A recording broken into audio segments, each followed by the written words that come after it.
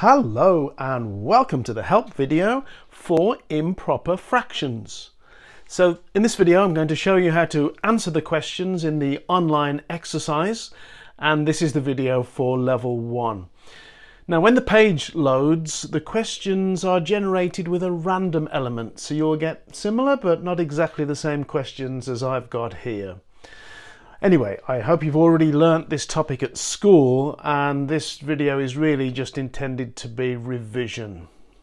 Okay, let's start with this picture here of a hexagon, and the hexagon has been divided into 6 equal triangles. So each triangle is 1/6 of the hexagon, and the whole hexagon is 6/6.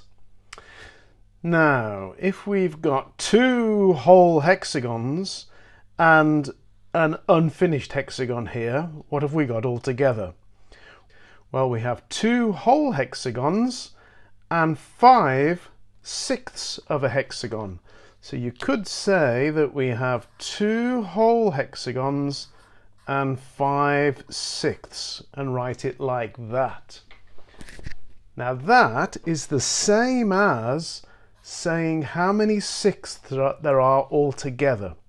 So there are 6 of them here, 6 of them here, and 5 of them there. Add those together, 6 plus 6 plus 5, that is 17, and each of them is a sixth, so we can write that down as 17/6. So both of them mean the same thing.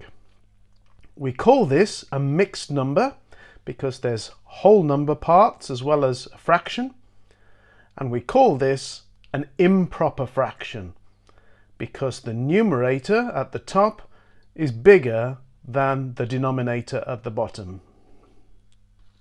Okay, so what's the trick for changing an improper fraction into a mixed number? So let's look at this one. It's 7 halves. 7/2 means 7 halves. Well, as you know, there are 2 halves in a whole one. So how many whole ones are there altogether? Well, there are 3 2's in 7. So there must be 3 whole ones with 1 left over.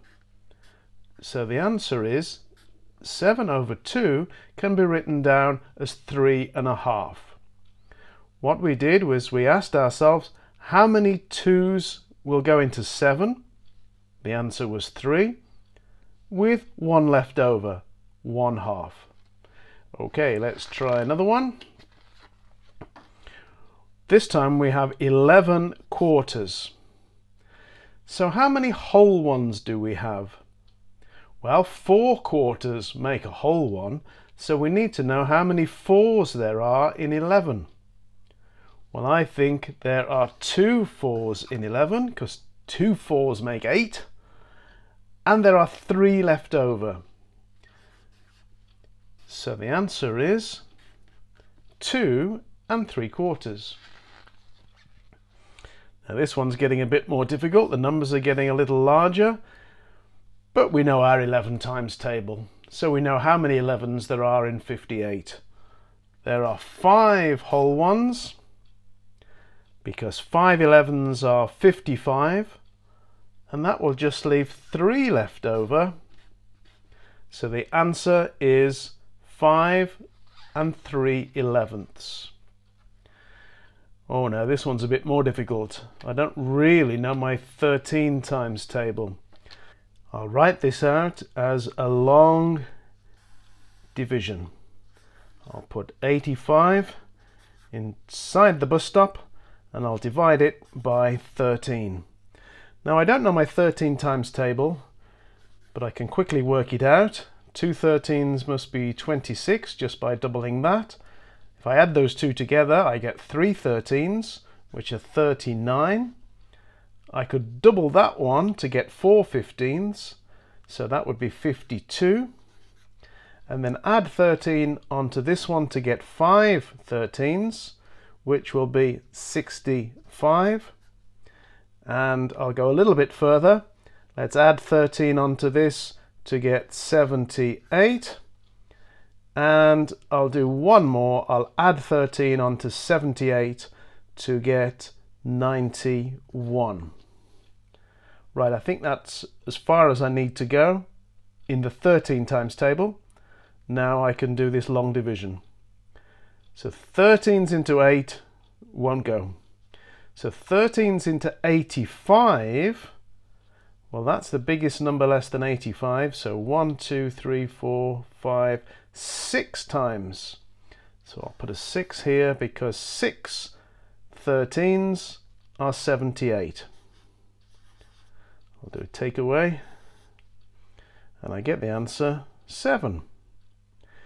So the answer is 85 13ths must be equal to 6 whole ones and 7 13ths.